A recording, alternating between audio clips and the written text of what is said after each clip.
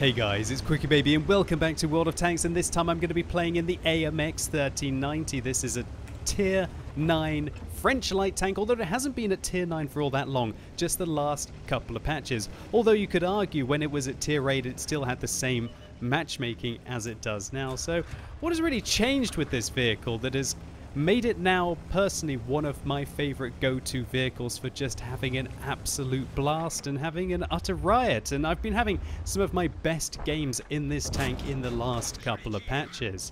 Now I'm going to be playing on Corellia here. I'm going to be assaulting, and I love to try and get towards this D4 area here that you see on the map, because if you can try and get here, you've got this whole basin around you which is going to provide with fire support. You can extend your view range all the way up to this area and just absolutely dominate the game from the center. Now look at this, we're going after the Tier 9 French medium tank there. We catch him ill-prepared and take out definitely one of the most dangerous tanks on the enemy team in the first minute of the gameplay. Now the AMX 1390 has gone through some pretty dramatic changes. Previously, everybody will know that this vehicle used to have 1,440 average damage in its magazine, and that's because it had a 6-round autoloader with 240 alpha damage per shot. Now that was absolutely monstrous. That allowed you to go one-on-one with an enemy AMX 1390, and if you managed to penetrate, I guess, 5 out of 6 of your shells, back when this tank used to have 1,100 hit points, then you would be taking it out. And that made it very, very interesting back in the old esports game mode in the 742 when everybody was playing Tier 8. And lots of people took AMX 1390s. Then when the T54 lightweight came out, that kind of replaced things a little bit. Now Wargaming have revamped the AMX 1390. They have taken 2 whole rounds out of the autoloader, but they've reduced the magazine reload speed massively. Previously this thing took 40 seconds or thereabouts to reload its 6-round magazine. Now it's going to be doing it in 23 seconds before you take into account cruise skills. This vehicle's DPM has gone up by 30%, and so it just feels so much more active. Previously, I didn't ever really feel that I needed that 1,440 magazine, and having 960 average damage and also the penetration to be able to use it, as the penetration has been buffed by 35mm up to 205 on its standard rounds. The AMX 1390 just feels way more competitive now than it used to, at least unless you were firing premium APCR. And now the vehicle's got standard APCR, which means the shell velocity flies absolutely beautifully through the air. 1,163 meters a second shell velocity just feels absolutely glorious and kind of more like a medium tank than a light tank. But I guess all of the Tier 9 light tanks are kind of firing APCR on their standard rounds. I just love the speed of this vehicle as well, and also it's very small. Not a lot of people take that into account with the 1390, is that if you bomb it around, you can manage to catch targets like this. Look at this T-25 pilot, he's cooking up. We burn him down there. 2,500 damage and 1,600 spotting in 3.5 minutes. Not too bad, right? The fact that you can just blaze it around the battlefield, it is a run and gun playstyle that I just absolutely adore. Now previously, if I was caught reloading a gigantic magazine, I felt like I was outside the combat for just far too long. However, now that I can just reload pretty much every 20 seconds, I'm always thinking about the next target and getting in there and unloading. And you might be noticing that this kind of 4-round magazine seems to be doing the job in this kind of a scenario. If I'd had 6, I just feel like it would have been useless. You would have just been left awkwardly at the end of a magazine with 2 rounds left.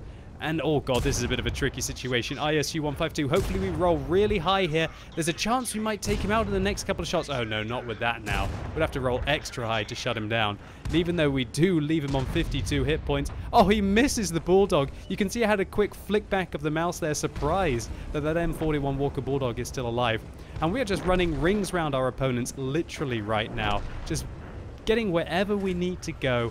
Unloading magazines, using our mobility to avoid where shots might be coming from. A little bit of a wiggle there, and we avoid the shell from the FV4202. The size of this tank, definitely one of its best assets. We get to shut down the artillery. There's only one thing I really don't like about this tank at the moment, and that is that you do not carry many shells of ammunition in the vehicle. 40 rounds of 240 average damage. That means that this vehicle has a potential of 9,600. And so when you've dealt 4,700 damage in 5 minutes in a game, you're going to probably run out of your standard ammunition and be forced to fire some premium rounds. Because remember, this is a tier 9 tank, and when you do meet tier 10s, good luck trying to penetrate them with 205mm of penetration reliably against the true heavy tier 9 and the tier 10 targets. So I do keep, I think, about half and half ammunition in this vehicle. Some of the premium APCR rounds for when you do get into those scenarios. So I fire one at the T-34, fire my second. Oh no, it just tracks him. There's a third, and oh, we've been spotted. This is where you just got to close your eyes and hope, and oh, thank goodness, he dies. Secure our 7th kill, 5,300 damage, and 1,800 spotting in just under 6 minutes. But let's not quite look at the post-game stats yet. Let's get stuck into some more gameplay. So one thing you might have noticed on Corellia, and one thing you're definitely going to notice on El Haluf, is just how much quicker the AMX 1390 can be to engage its targets. And that's because Wargaming have dramatically buffed the dispersion and the aim time of this vehicle. Previously, this tank had 3 seconds aim time. Now we're talking about 2.7 seconds aim time. And also the dispersion values when you're moving and when you're turning the turret have pretty much been buffed by about 40%. And so you're noticing that just the amount that we have to aim in the 1390 is not as significant as what it used to be. And that allows us to quickly engage that Scorpion G. We spotted him, we shut him down, although unfortunately I also get spotted. It looks like maybe that Scorpion G caught a glimpse at me, or possibly one of the light tanks, or even one of the sneaky tank destroyers at the back. But I just absolutely love being able to adventure forth and take out an enemy tank in literally the first minute of the battle. This has been one of the most fun tanks that I have played in the last couple of patches. I think all of the auto-loading light tanks, apart from the M41 Bulldog, or as I've been calling it, the Dead Dog with that auto-loader, definitely better to use the single shotgun, at least in my opinion, on the M41 Walker Bulldog. But yeah, all of the auto-loaders apart from that tank just feel absolutely glorious. The T-71, in my opinion, one of the best tanks tier for tier in the game at the moment, and I think I'd probably be adding the AMX 1390 to that list. Now this matchup, fair enough, this is a good matchup, and I am going to try and push my tank to the limits in this replay, as we're going to be seeing. So having dealt with the Scorpion, having engaged that IKV-90B who was above me, now we're going to turn our attention to this T-49, who manages to put one into us, but luckily just catches the rear of my tracks, doesn't enter my tank, and he's going to come around the corner and he's going to start trading with me. I put one into him, but I can't use the auto-loading potential of this vehicle.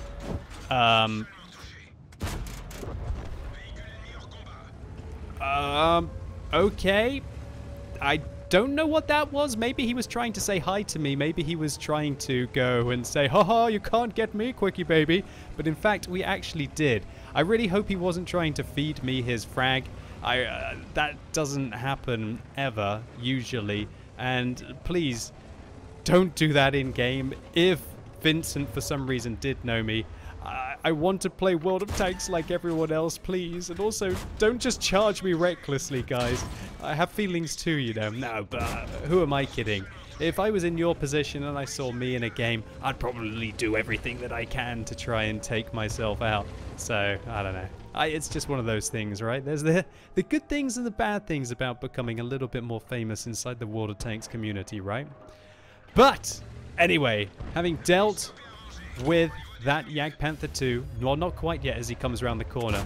Oh, darn, don't want to waste some shells here. Oh, one through the upper plate, that 205mm of penetration, decent. Now we get to shoot the back of the KV-3. I'm just hoping we get an engine fire here. Come on. No, I didn't even see any crits as well. Doesn't look like we're going to be getting any extra damage on that tier 7 Soviet Heavy. Now also, one thing I just forgot to mention is, do you see how quickly the AMX 1390 can unload now? It's absolutely ludicrous. Previously, this vehicle's unload speed was 2.73. That was the same as the Bat Chatillon. Apart from the Bat Chatillon deals 390 damage instead of 240, which made the AMX 1390 at tier 8 just feel rather slow to be able to get the shells out. Talk about tanks that aren't slow to get the shells out. The T-71 is one of those, but I think he bit off a little bit more than he can chew. And there is a big difference between a tier 7 light tank and a tier 9 light tank. Well, Then again, a fairly big difference. I mean, he's got a magazine of 900 as well with his 6-round autoloader, but with my 240 Alpha and the fact that my unload speed is only 2.21 seconds intra-clip reload, meaning that I can fire off my entire magazine from, I guess, like 3.6 seconds of the first shot. That is rather decent indeed. And so that means that we're just racking up the damage. And the view range and the mobility means that we can rack up the spotting as well. It's bizarre in a way, because Wargaming have tried so hard to make the tier 10 light tanks really not particularly competitive. But the did I say tier 9? I mean the tier 10 light tanks, not very competitive. But the tier 9s just feel like such a beautiful mid-range to play. And having played the WZ-1321, although that is significantly better than the 132A, and also the Sheridan, I really think that vehicles like the 13105, maybe you might want to keep your 1390, and definitely keep your T49, as the Sheridan's a little bit of a disappointment for me. But here we go, we finally put our final magazine of the battle in. There we go, finish off the T20.